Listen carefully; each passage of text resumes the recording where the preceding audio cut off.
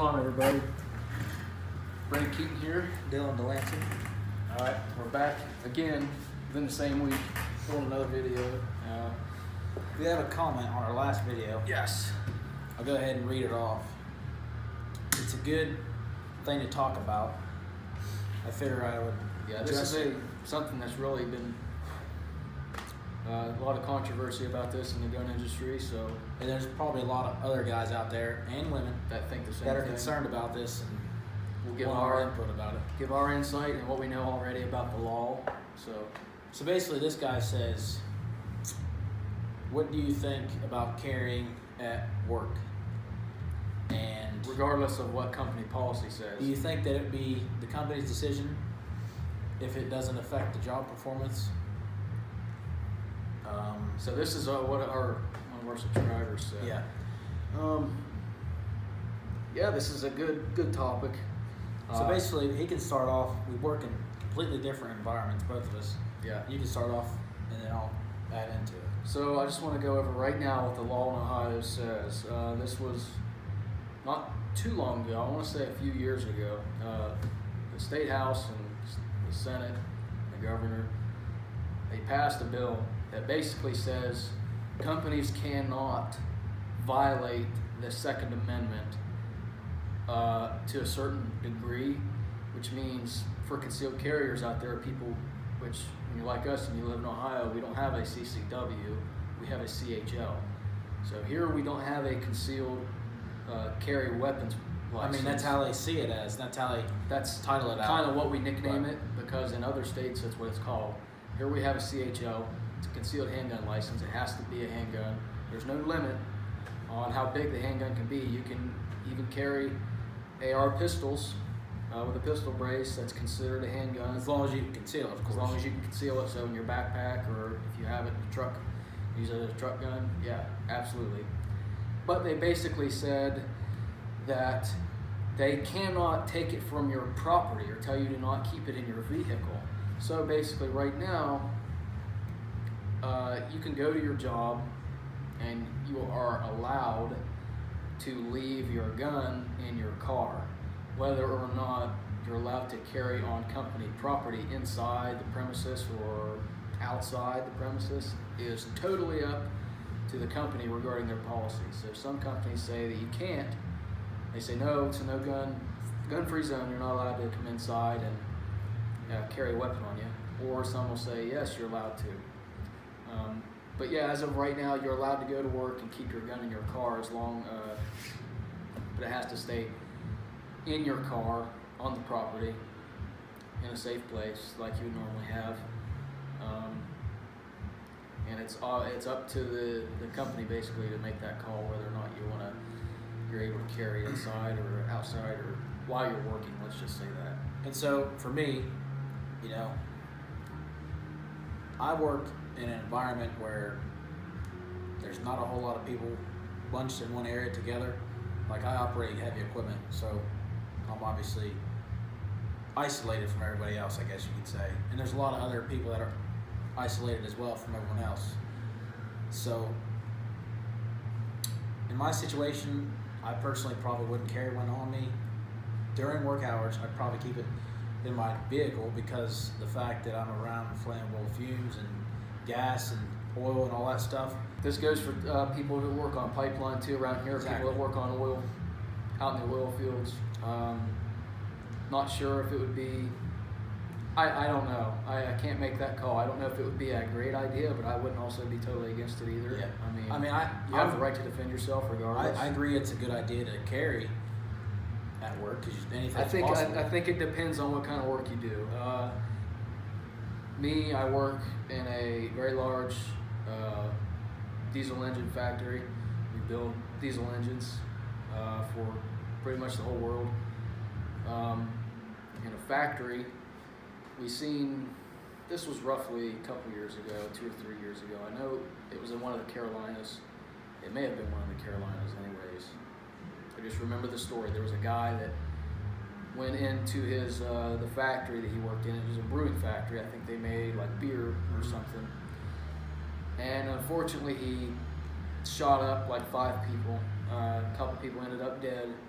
And obviously, if somebody on the premises would have had a firearm, it would have been stopped and it could have been prevented. I think more congregated areas where there's a lot more close quarters, when you're working next to a lot of people, I do think that companies should allow you to carry on premises. I think you should be able to, in close areas and places in general. So there's obviously places like where he works where there's flammable fumes and out on pipelines and stuff like that where it might be questionable, I guess. Yeah. In an area like that where it might be dangerous to actually just have a firearm in general. But if you could, the company should have, where you can get to it, then I highly recommend doing that. Yeah, exactly.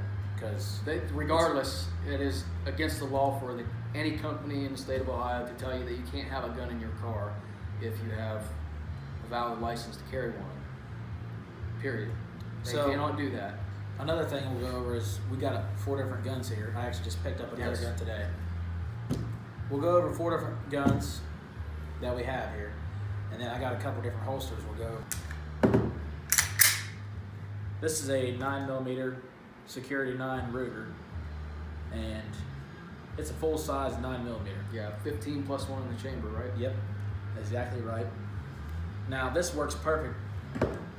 Usually people want to go with a smaller gun when they're concealing. Now he probably wouldn't buy one that big. Right, I'm a smaller guy than he is. And it's my first handgun. It's actually not a bad gun to conceal at all. A lot of people actually conceal this particular gun. Yeah, it's a pretty popular gun. And I'd say in most situations, if you're like an average person, you should be fine. You should be fine to conceal this. I have a inside. The good thing about it is the capacity. I mean, I have an inside the waistband holster, and I can wear this appendix carry. It's not too bad. After a while, it does kind of get uncomfortable. But this is probably the same way. Yeah, you're not going to be like, you're not going to not feel it. And this is an outside the waistband holster for the same gun. But this also works for my 45 I just bought. This is a Ruger, just like my other one, 45 American, and they're pretty similar guns. Yeah, they're pretty similar guns. Yeah. So this actually works in this holster here, but it sticks out just a little bit, but it still works. I'm eventually going to get the holster made for that gun particularly. Yeah. And the barrel is actually 3.75 inches versus this one, which is 4 inches. But they're pretty much, actually, this 45 is actually just a smidge bit longer actually. Wasn't expecting that, but the barrel is technically shorter, but the gun's a lot bigger. And a 45 has a lot of stopping power. He also has a 45. I carry a 45, so he's going over his gun, I'll go over mine. I carry with one in the chamber, so I will. And that's a hollow point, 49mm. Do these real quick. Basically, I have the same exact holsters. I highly recommend them for anybody that likes to carry appendix.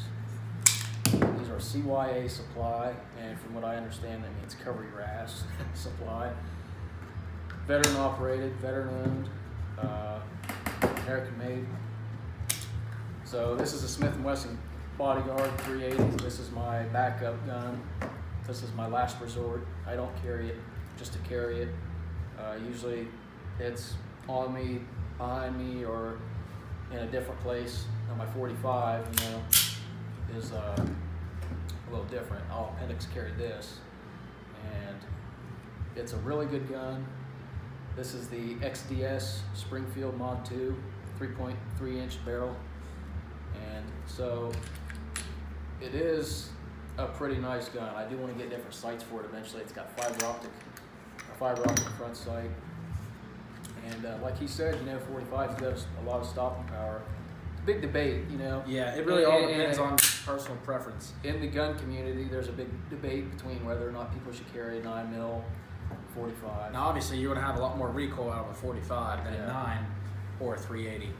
And if you're new to carrying guns, this isn't 45 long Colt. It's a 45 automatic, 45 ACP. So basically, I have not tried to appendix carry this, but once I get a holster made for it and inside the waistband, I shouldn't have no issues at all, because it's literally almost the same exact size as this, just a smidge bit longer than the 9mm. So, and this gun actually holds 7 plus 1, so technically 8. And mine is exactly that minus 1. And if you have concealed, where you got your extra capacity magazine, your extended mag holds 1 extra round. So the thing with this gun 6 here, plus 1. It has, being that the handle's shorter, because technically a compact 45, which is funny because it's actually bigger than this full size 9. It has this, it's for your pinky. Yep. When you put it in the handle, you know, you have a spot for your pinky. So obviously, you know, we're not going to claim to be gun experts. We don't claim to be gun experts. You know, we literally are just old enough to buy our guns. So we're pretty much new to the whole handgun. Yeah, we've both been shooting. Let's just say this: we grew up around guns. We've been shooting guns our whole life. I grew up around shotguns and rifles, high-powered rifles. He was the same way. Never really shot a lot of handguns. So the concealed carry thing was new to us. I know a lot of people out there are probably feeling exactly like that. So if you're just starting out, we can't just tell you what's best for you, because the scenario is going to be different for everybody. You've got a 380. You know, it's a small compact gun. They make larger 380s. Now, the Smith & Wesson Bodyguard is great for a backup gun. in my opinion, I think a 380 is perfect for smaller people, like. Yeah, like I mean, especially for something like this, when it's you know, not really big, it's easier to conceal. It's definitely pretty Definitely easy a to lot conceal. easier to conceal. Even The minus side is the sights are a little hard to see on the Smith & Wesson Bodyguard, but even a compact 9mm, and this isn't compact obviously, but even a smaller 9mm is perfect for just about anybody. And this, you know, this isn't, like I said, much bigger than that 9, and this is, I'd say it's pretty much perfect for me. Now he probably wouldn't use this gun to conceal. no. But for me, Depending on the that's scenario, if I carried outside the waistband and I had a vest on to cover it, or a jacket, it would be possible for me. But definitely when you're trying to get it, you know, inside of your pants or something, yeah. it's not going to be possible for me to conceal that unless I wear, you know, an extra large hoodie and look like a complete idiot. So yeah, really, there's a lot of different options, and like I said, we can't just recommend something to you can't because recommend everybody's these going guns to be to different. Everybody's different. You want to find a gun that has a comfortable trigger for you. Yeah. So right now I will demonstrate this trigger. Obviously, it's clear. I'm always overcautious. I'm always checking the chamber, but it's safe right now. So this one had the Crimson Trace laser built into it. This has a very heavy trigger pull, and a lot of people don't like that. It's like 9.5 pounds. So when you pull it, you have to put a good bit of pressure on this trigger, and then you pull it, and you have that long break. And it is something to get used to. It's very weird compared to the 45. Especially for a little gun like that. So, you know, the 45's got a trigger safety right here. This is the XDS Mod 2 3.3-inch 45 from Springfield Armory. Got a nice push down, really easy, and then it clicks. This is like a 4.5, 5 pound, I think, trigger pull. So it does got a nice clean break, clean reset. It is it's a good gun. And I'll go over these ones real quick. And if you're a small person and you want to carry a 45, this would be a good option because it is a micro compact 45. Make sure it's clear, just like he said. And this one, you know, it's really easy. I'd say it's about 4.5, 5 pounds as well. I like that. You know, it also has a trigger safety and a slide safety. 45, I think's got ambidextrous. It does. It has a mag release on both sides and a safety on both sides, and that on both sides. So this has a little bit heavier pull on the slide. Yeah, the Security 9 is definitely a lot easier. And this also has a trigger safety as well, but the pulling power is also really light. I'd say it's about the same, 4.5 to 5 pounds, which is what I like.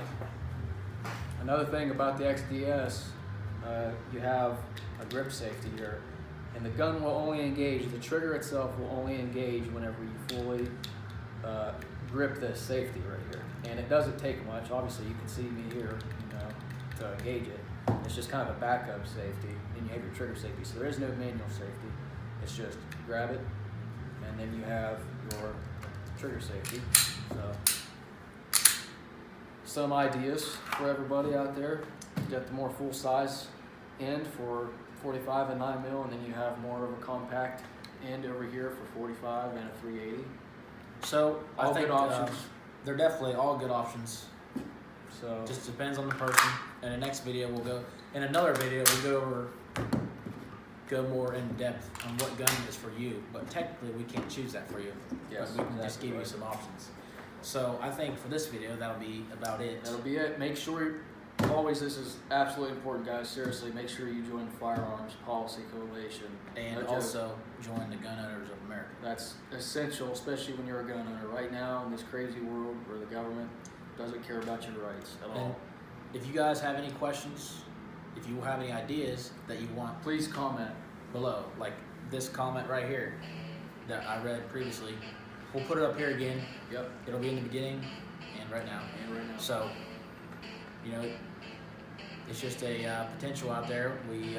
There might be stuff out there that you want to hear and that we don't know, and we can just discuss it. We can talk about it. Give our opinions on it. So yeah, pretty much if you have any questions, if you want to have, your question on the next video or even the future video after that, just comment below and we'll do our best to get it out to you as soon as we can. Thanks guys, thanks for watching, and we will see you probably next week.